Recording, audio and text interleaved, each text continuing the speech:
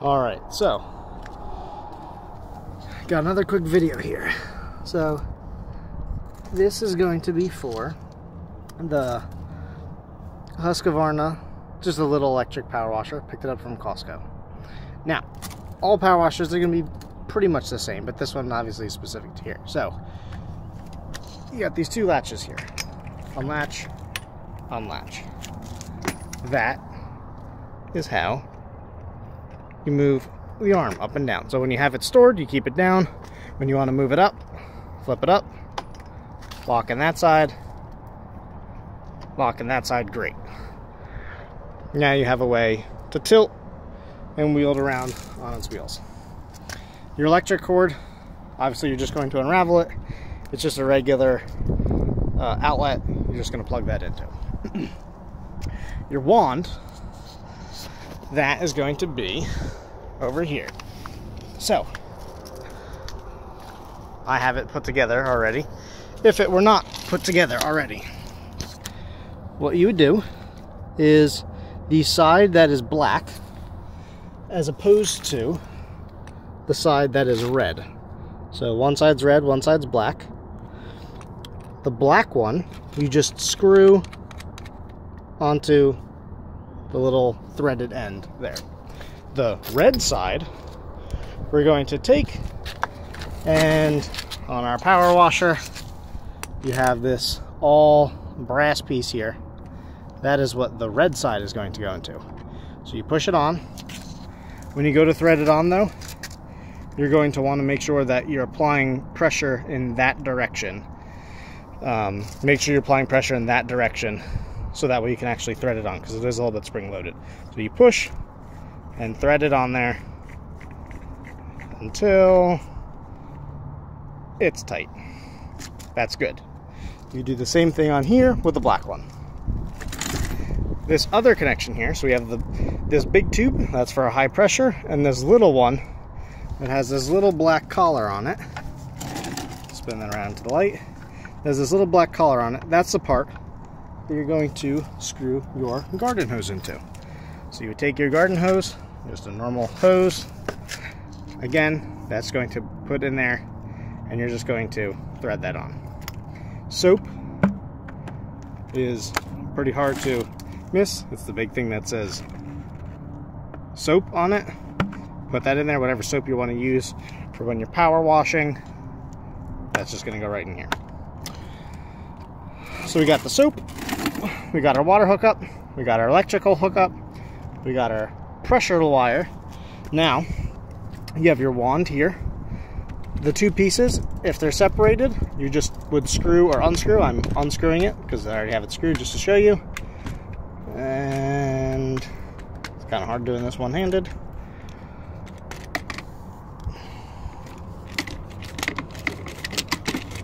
There we go. So that just gets threaded into this end of the trigger. Now you have different quick attachment tips on there, and you have this nice little holder that sits on this end of it. So this part right here, spring loaded. When you unlock it is by pushing back, and then you can just press that into there. By the way, the little black one here, that's the one that is going to be dispensing the soap that you have on there. So when you have this little black one on here, again, to put it on, you're just going to pull it back and then let the collar go back forward again. So the little black one that comes with it, that's the one that you're using when you want to dispense the soap out onto whatever the surface is that you're going to be cleaning. These two ones are going to be flat ones. One's 15 degrees, one's 25 degrees. It's just how sharp the triangle it is that it makes. And this big black one, that's got a little spinny thing in it. So when you're cleaning, rather than just shooting a straight stream, it actually has a little thing in there that spins around like that. So it creates a cone of where you're cleaning, which actually does a wonderful job when you're pressure washing along edges like this. So if you're using one of like these green or gold ones that make just a triangle, it's just a straight fan shape, those ones, when you're washing in here, you get a lot of kickback that will kick up all the dirt and stones and stuff back at you, and it's very, very messy. When you use the big cone, the one that spins around like that, that's what the stream does. When you're using the spinning one like that, you can actually clean right along these edges very, very nicely with very little kickback. And it shows you on here too, your different cones, nozzles, how much PSI and your gallons per minute on here. Again, it's just a little light duty electric one.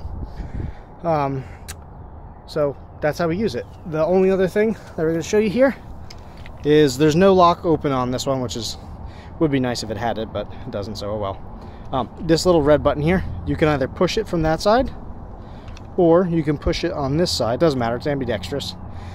In order to squeeze the trigger, because the trigger's locked, you have to push in one of the sides and then you can squeeze the trigger. And then it would obviously be spraying if you had it turned on. Right around the front side of the machine here, you got this big knob. 0 is off, 1 is on. So when you want to turn it on, you would just turn it like that. When you want to turn it off, turn it like that. One thing to bear in mind, so you don't spray yourself all over the place when you go to disconnect your hose when you're done. When you're done, turn it off. Squeeze the trigger on here to let out whatever water pressure is left in the lines.